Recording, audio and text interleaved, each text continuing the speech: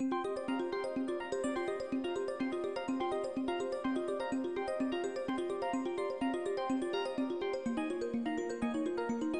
afternoon, everyone. It is 1:30 Central Time, so I'm assuming people are going to start joining a webinar or have started already or have joined already. My name is Dr. Kit Young-Hoon. I'm the Medical Officer of Health of Northwestern Health Unit. And I'd like to welcome you to our meeting on climate change. I think we have a great panel of speakers today, and they would provide information related to climate change and doing a vulnerability and adaptation assessment, which is our key focus. For Northwestern Health Unit and for all public health units, climate change and the health impacts of climate change and preparing for them is part of our mandate under the Ontario Public Health Standards, and so this is important work for us. I think this is also a good regional opportunity because there are going to be many things to discuss across the region, and it is a good time for us to come together and to talk about what climate change could mean for our population and what we could do about it, or how we could possibly mitigate the risks of climate change. So I'd like to introduce our speakers. We have Peter Barry, who is the Senior Policy Analyst and Science Advisor for Climate Change and Innovations Bureau under the Safe Environments Directorate of Health Canada. We also have Dan Brown, who's the Senior Program Officer under Climate Change and Health Adaptation Program of Health Canada, and our facilitator, Erin Schilberg, who's a Public Health Officer working at Northwestern Health Unit. So for Northwestern Health Unit, we also have our healthy meeting policy, and so for those in the room and also those online, please make sure and take an opportunity to stretch. This is going to be approximately 2 hours, and so we encourage people, if a meeting goes beyond 1 hour, to take that time to stretch, move around, and not sit down for too long of a period. And if you're eating, to eat healthy foods. So I'd like to welcome Erin to continue the session. Thank you very much. All right. Okay. So.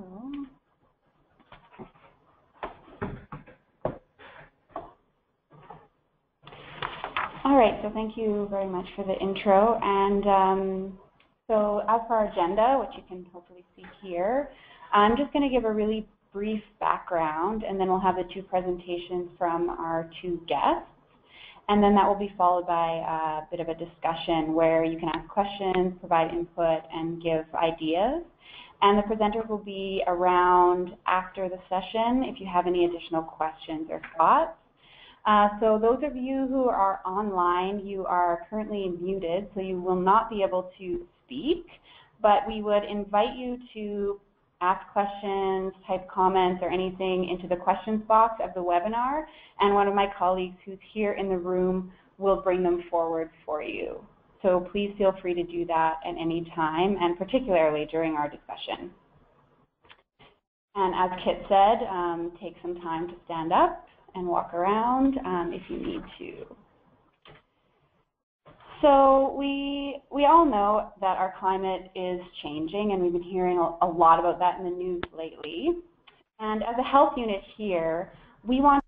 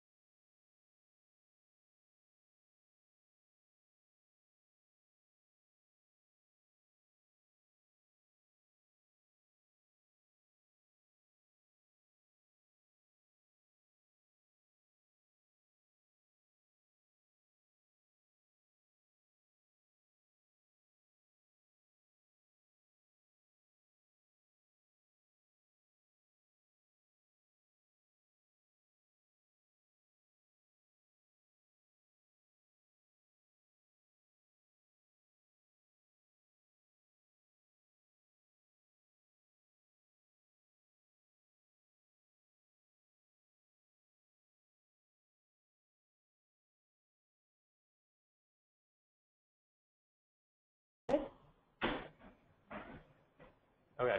Okay, can people on the line hear us? If you can, maybe type yes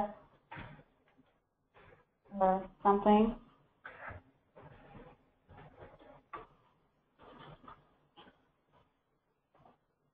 Audio works again, yes. Okay. So I'm going to backtrack a bit because I'm not sure where I was and how long I was talking, and nobody was listening except for these lovely people in the room. So we'll just go back to the kind of background. So I was discussing a bit how here at the health unit we know that our climate's changing here in Northwestern Ontario, and we want to know how these changes impact health, particularly of our population here in Northwestern Ontario. And we want to use this information to then identify policies and programs to increase resilience to these risks, and then hopefully leading to a healthier population. So then how will we do this? So we're going to do a climate change and health vulnerability and adaptation assessment.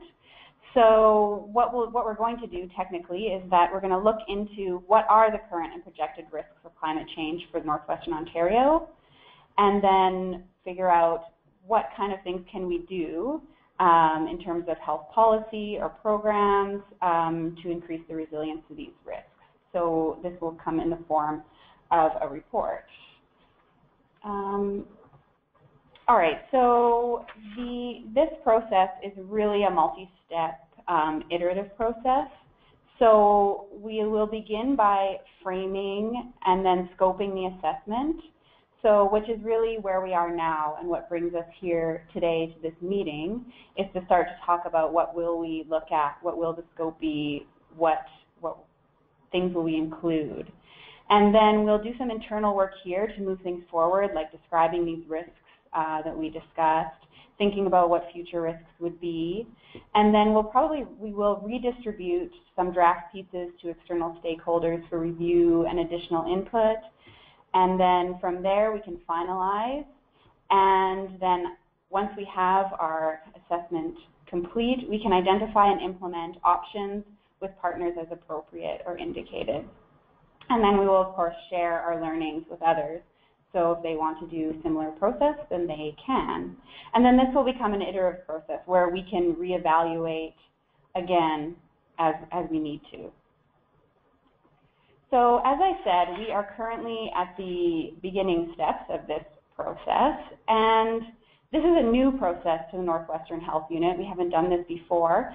So we've brought in some experts from the field to help us out with this. And as Kit introduced, this will be Peter and Dan. So we are going to start with Peter Barry, and he's going to talk us through some of the current research on health risks related to climate change, and also how health authorities are completing assessments to inform measures to adapt to these risks. And then after that, we'll have Daniel Brown, and he's going to talk about climate change and health adaptation in Indigenous communities.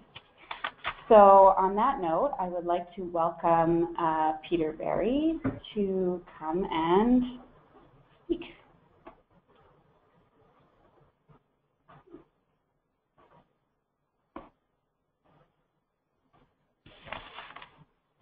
Great. Well, thank you very much, Erin, and thanks kindly to Dr. Young Hoon for the invitation to participate in this meeting. It's really great to participate in the full project, and I just want to send regards on behalf of my director, Carolyn Tatishi of the Climate Change and Innovation Bureau, because she's really excited about the project. In the last 4 or 5 years, we've actually collaborated with a number of health units, but also the Ministry of Health and Long-Term Care in Ontario to conduct assessments, but also to develop guidance. And I'm really excited about this assessment because it's different than the other ones that have happened in Canada because of the wide geography that you have here and the diverse community. So I think a lot of health authorities really across Canada can actually learn from your process. So it's a real pleasure to be here today. So as Erin mentioned, I will talk a little bit about some of the new knowledge we have on climate change risk to health, including some of what we know about Northwestern Ontario. and then discuss the importance of actually conducting assessments of risks and vulnerabilities, along with some of the guidance, Aaron, that you mentioned that's available to public health units for doing that. And then I'll close by discussing a little bit about what Health Canada is doing to support partners on climate change and health more broadly.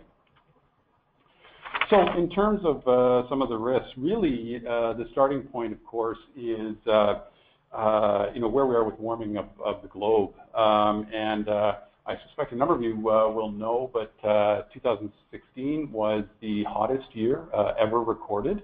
But what you might not know is that broke the record of 2015, which was the hottest year ever recorded, and that broke the record of 2014, which was the hottest year ever recorded. And we've never seen 3 years in a row break consecutive records. So this is concerning in terms of the rate of warming.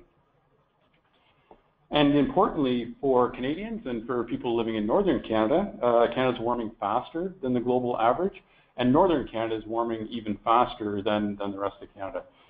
So globally, we've warmed about 0.85 degrees, and it changes depending on your baseline, but Canada's warmed about 1.8 degrees Celsius, and this is mean warming.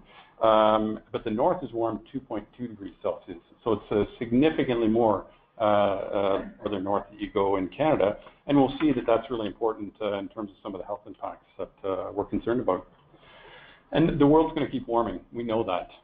This actually shows two scenarios, the one being the best case scenario, which is the representative classification pathway 2.6.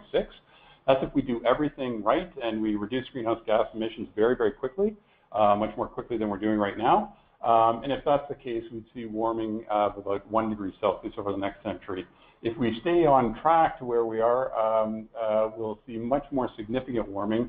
An estimate is about 4 degrees Celsius globally over the next century, which is quite significant.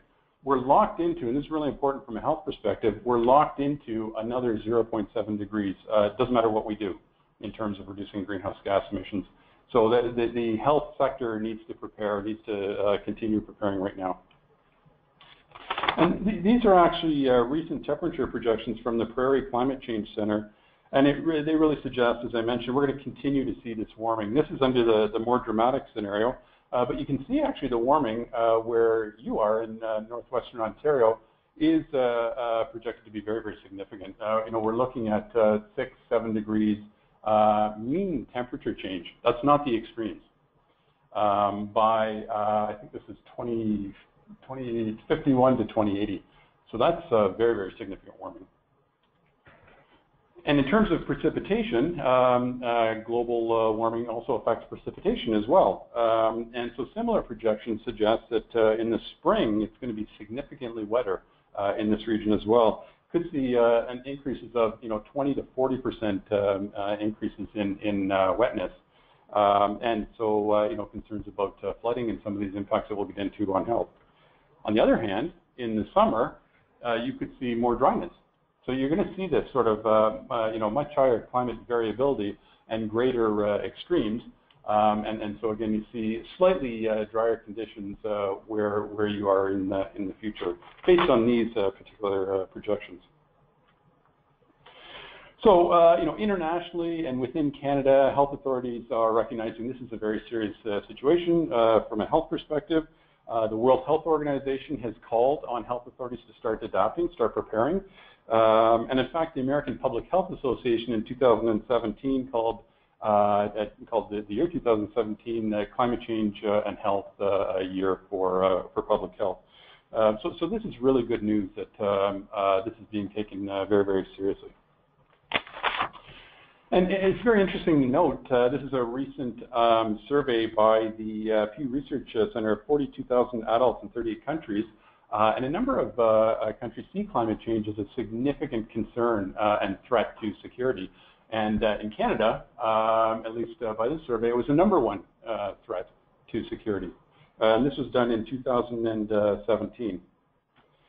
However, there's a lot of concern, but one thing that we need to do is increase the knowledge of some of the health risks among Canadians.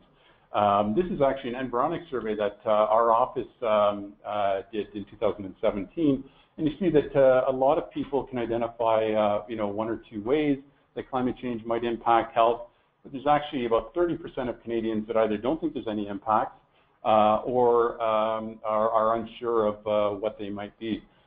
Climate change and health assessments can have a really important education and awareness benefit in terms of reaching out to stakeholders and reaching out to the public. So that's going to be really important moving forward. And this is from the Intergovernmental Panel on Climate Change reports, these large international reports, and there's very high confidence that globally a number of health impacts from climate change will increase. And when they mean very high, or when they say very high confidence, they mean a 9 out of 10 chance of being correct. So they're really confident about this. So in terms of health impacts from future heat waves and forest fires, reduced labor productivity, which can really impact health for a number of different reasons, increased undernutrition, foodborne diseases, waterborne diseases, and vector-borne diseases. And we'll talk about some of these in the context of Canada. So in 2014, our office, with our colleagues at the Public Health Agency of Canada, released an assessment on climate change and health. I've got a hard copy there, but this is all online. And there's a number of different health risks that were identified in that report. And you sort of see them on the figure here, the map of Canada. Things in terms of waterborne diseases, psychosocial impacts from things like droughts and floods, and a number of impacts in northern Canada that Dan will speak to in his presentation. So for the next part of the presentation, I'll get into a little bit more detail and examples of some of the things that we're concerned about in Canada. So a number of us are aware that vector-borne diseases in Canada are of concern. My colleague Nick Ogden in the Public Health Agency of Canada in 2008 basically predicted the northern expansion of the vector that causes Lyme disease through these maps in 2008, and the 2014 report really validated this. And so we're actually seeing this vector come into Canada about 35 to 55 kilometers per year. And I know this is a concern in this health unit because I understand you've got active surveillance of deer ticks here, and you're finding some are positive for this disease. So the Public Health Agency of Canada has updated some of these projections, and I think that's actually going to be very helpful for your assessment moving forward. And I know you're very aware of wildfires and the impacts that wildfires can have on the health of Canadians. So, warmer temperatures from climate change and drying conditions can obviously impact the number of wildfires moving forward. And in fact, the number in Canada has doubled since the 1970s. We're seeing more of these. And you'll recognize a number of these very severe events on the slide. Some of these have had really catastrophic impacts. Just in the last 5 or 6 years, we've seen very, very big fires that have really impacted communities in the region. Importantly, the IPCC has indicated that wildfires are one area relative to other risks that there's really significant, or there could be significant limitations to how we adapt. And we may be seeing some of those challenges in some of the really, really bad events that we've seen in California or BC or in Europe, where we've seen a number of people die from these events. So these are very serious events that are happening. And certainly in this region, you've seen very significant wildfires. This is from one in 2011 that because of smoke inhalation risks and power outages and impacts on food, there were, I think, over 3,000 people, 8 First Nations communities that had to be evacuated. So that was a big event from a wildfire, or a number of wildfires. And we certainly expect these to get worse because of climate change. This is from a report from Mike Flanagan in Alberta, and he's projecting increase in frequency of these fires, the spatial extent, and the severity of them. And again, in terms of whether or not we're talking about lightning or human-induced fires, this region is expected to see a really significant increase in these events, driven in part by climate change. Again, this is just one study, and you know, you need to see different studies. But certainly, this is suggesting increased risk from these events for this region. And you know, also aware that extreme heat can really impact health. This is actually a temperature mortality curves for a number of cities in Canada, and you'll see that you know, the real impacts on health, at least for these cities, started about 26 degrees Celsius or so, and it can differ quite a bit from community to community because of things like acclimatization rate, the number of vulnerable populations that you might have, even the urban design, if you've got an urban heat island effect and things like that. Now, our office, with our new programming, is really interested in looking at northern parts of Canada to see whether or not some of these health risks are significant in northern parts of Canada. So that could be quite useful for your assessment as well. And we also expect that extreme heat in Canada, much like it does in the U.S., kills more people than many other climate-related hazards, and are going to be looking at improved monitoring and surveillance of this. But you know, we certainly have some examples of events that have really taken a number of different lives in BC and in Quebec recently. And certainly, the danger, of course, is that these impacts can be very, very severe when communities or health units or individuals are not prepared for them. So you'll recall the Russian heat wave in 2010 that took an estimated 55,000 deaths, and that was linked to peat fires, actually, smoke pollution as well, that happened when they had I think it was a 1 in 500 year, something like that, event. And certainly the 2003 heat wave in Europe that took you know, many deaths. So you know, it's really important for these you know, in terms of these climate surprises or disasters, to be prepared for them, because they can be very, very severe. So you know, the problem, of course, with climate change is the difficulty in sort of anticipating and planning for these climate surprises. And these assessments, climate change and health assessments, can help you do that. You know, increase your information so that you can think about these types of things. And just you know, in terms of the future, we are expecting more hot days. And what you don't see here is also hot nights in many cities in Canada. And hot or warm nights are really important because people don't have the opportunity to cool down. And they need to have that respite from heat so that they don't suffer heat illness and such. So, you know, for some cities where some of the modeling has been done, you're seeing a doubling or tripling of the number of hot days. And so this is going to be quite significant, particularly for some of the at-risk groups like older adults, infants and young children, people with chronic diseases, people with low socioeconomic status and such. So all of concern moving forward. And one area that we don't know a lot about, certainly in southern Canada, I know there's been a lot of excellent research in northern Canada on food insecurity and climate change. But certainly in southern Canada, we need to learn more about this. A colleague in the Climate Change and Innovation Bureau, where I work at Health Canada, has actually developed a framework for understanding what some of the impacts could be in terms of impacts on, you know, food production, processing, distribution, and preparation and consumption. And you know, it's a very, very complex area, but the outcomes could be very, very severe if you're seeing greater levels of food insecurity for populations. So we're you know, hoping that this helps moving forward in terms of understanding this area.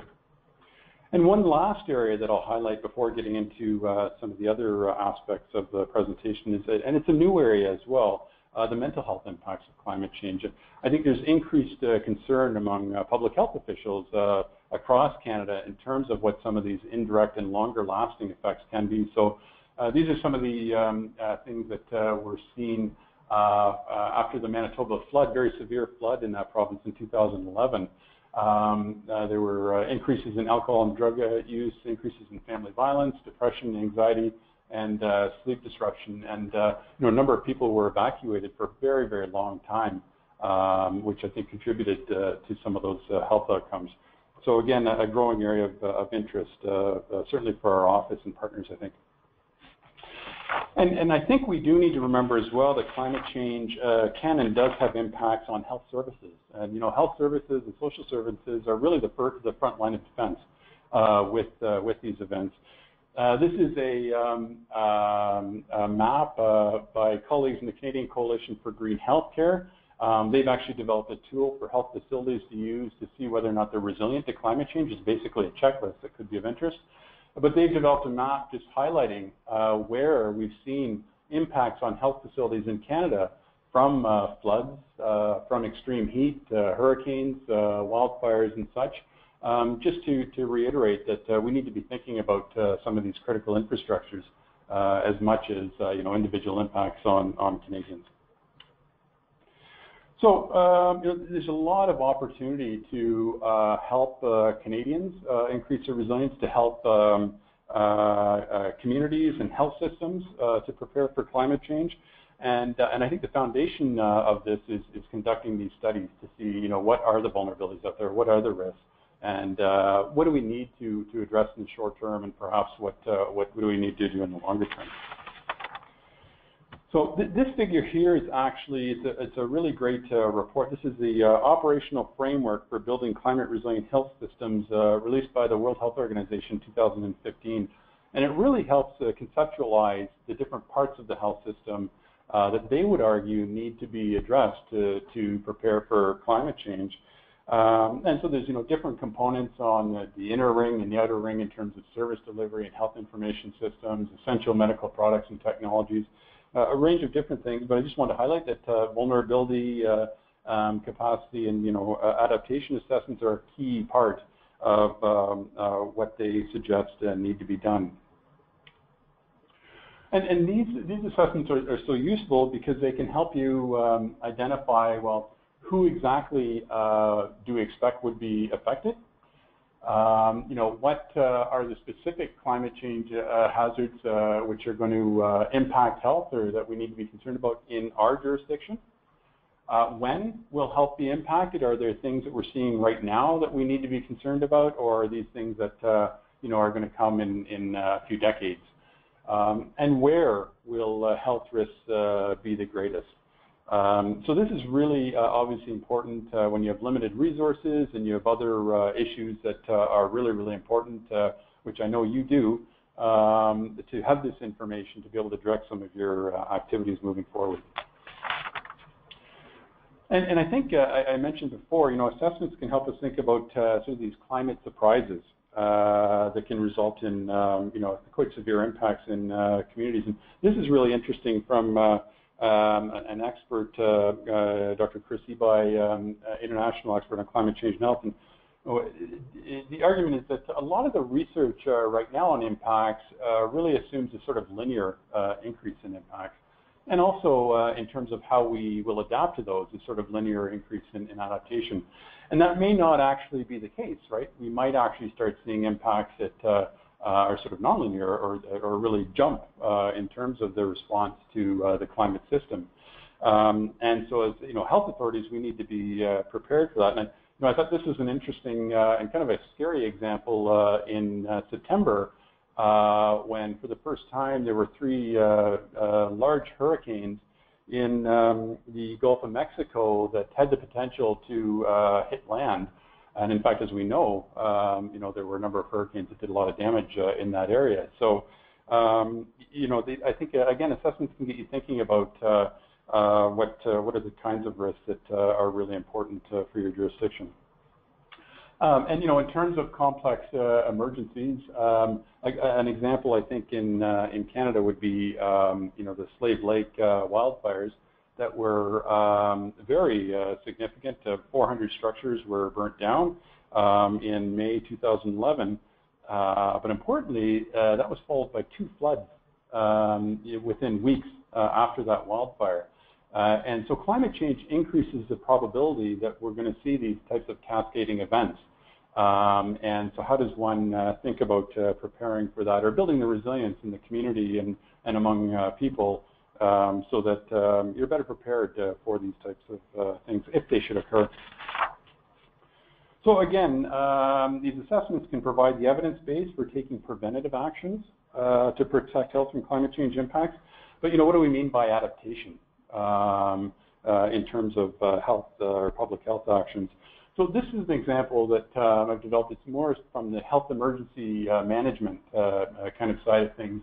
And so you'll be familiar with a number of these different emergency management actions in terms of conducting hazard and risk vulnerability assessments. Some communities do this, or provinces do this regularly.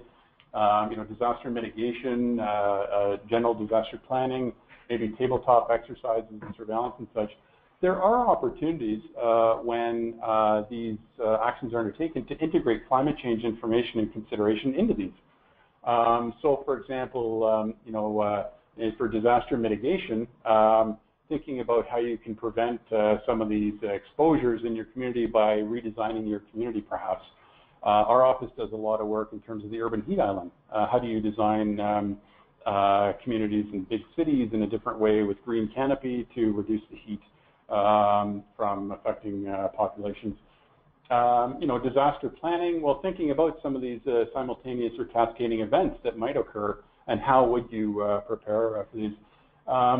Tabletop exercises. In the past, we've helped a few communities with extreme heat and health undertake tabletop exercises to see whether or not they're prepared for heat waves and things like that.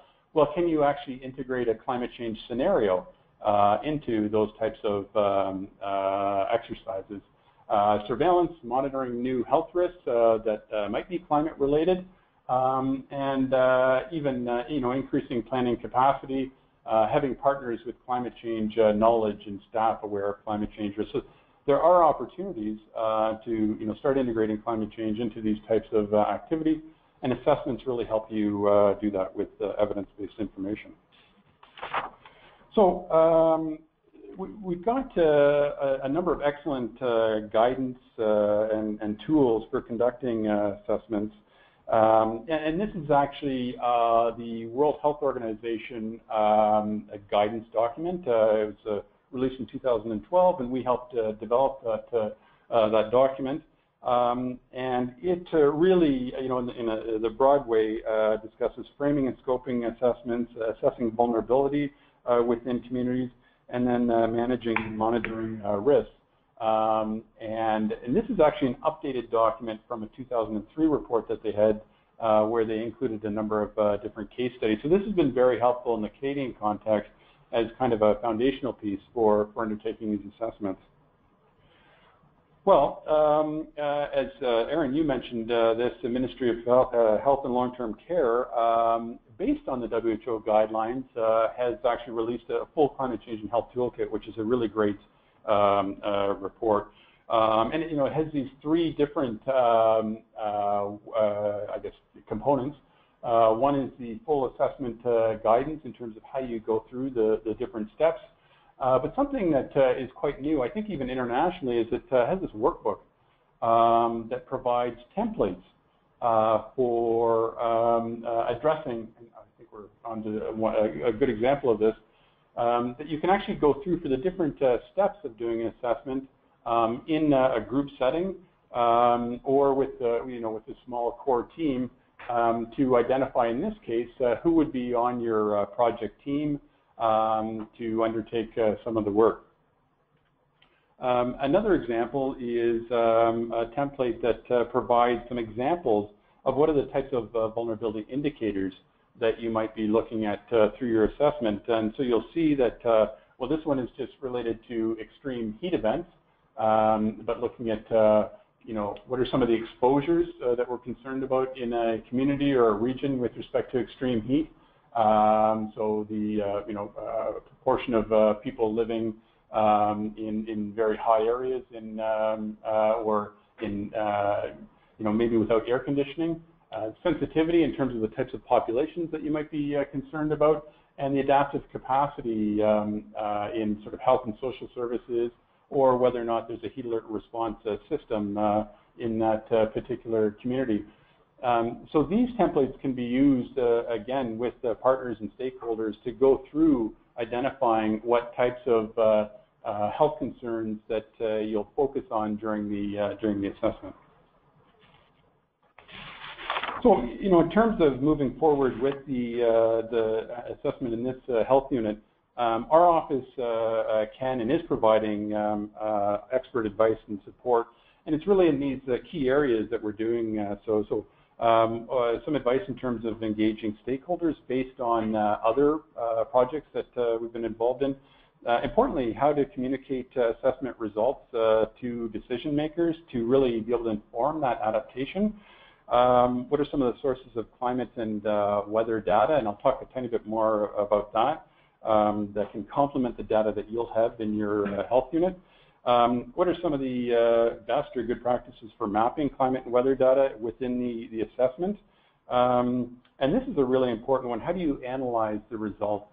So when you look at possible climate change impacts on food safety or on extreme heat illness or on vector-borne diseases, and you have different types of information in terms of exposures and projections and sensitivity, how do you compare these different results? That can be a real challenge because you'll have different gaps in different places. And so, we've had some experience with partners in terms of what can work in terms of that type of analysis, but it can be a bit of a challenge. And the great thing is that there's a number of assessments that have been done from local to national scales that they've either been done or are actually occurring. So I mentioned the national scale, the 2014 report. That was actually an update to a full comprehensive report in 2008. But there have been a number of subnational assessments, Peel Region, Surrey, BC, and Middlesex, London. And just recently, Simcoe Muskoka released, and I think you might be aware of this, a full climate change and health vulnerability assessment report. And others, including yours, are ongoing. So there's a real opportunity and a really important opportunity to learn from others in terms of undertaking these types of projects. And our office is actually looking at developing a bit of a network or community of practice among health authorities to connect people in terms of what works when doing a particular step and how do you address certain challenges that you might find. This would be modeled on the US CDC. They've got a full program on conducting these assessments and in fact have different communities of practice around that, and I think they found it very, very useful. So we're looking forward to that. So just by way of example, this is a Middlesex London assessment, and really what they did was 3 or 4 key steps in terms of doing a literature review on sort of current risk to health from these climate-related hazards, and in fact looking at what are some of the current programs in place. So for example, here you've got the active surveillance for Lyme disease. They also pulled from some of the results in terms of the modeled future risks with climate change. So we understand what the current situation might be in terms of the number of heat illnesses or deaths. What are we looking forward to in the future? And then in terms of engaging stakeholders and getting their input on some of the preliminary results, but also engaging them in terms of what's the capacity of the community to deal with some of the possible impacts in the future, and to sort of build that awareness among people about what might need to be done. So they had a number of key recommendations coming out of that report. Increasing the understanding of urban and rural vulnerabilities, because it came out that there's can be significant differences between these types of communities. And that was an important area to understand more in the future. Areas that perhaps might need to enhance surveillance and monitoring, maybe a bit better evaluation of existing adaptation programs, because a lot of these they knew are going to be stressed, perhaps even more with climate change impacts. Because that's a really key point, that current impacts from climate change could actually be making a lot of your programs less effective than they otherwise could be. If you don't do this type of an assessment, you may not even know that, and that could be the case for Health Canada as well. Some of our programs, so that's important to find that out. And how do you educate public officials and the public about growing risks? That was indicated as the next step.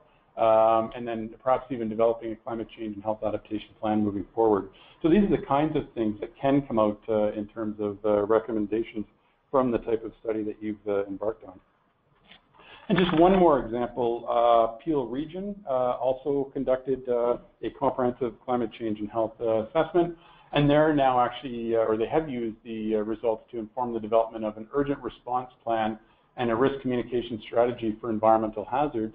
And they're actually thinking about updating their assessment based on the current census numbers that have come out, because I think they found it very useful for these types of purposes, which is great.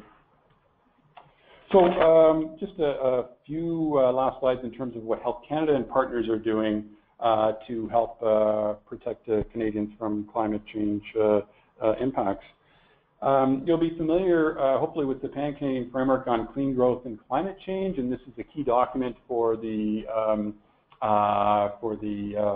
federal and provincial and territorial governments moving forward in terms of climate change. And there's a key area on protecting and improving human health and well-being that focuses on addressing climate change-related health risks and also supporting healthy Indigenous communities.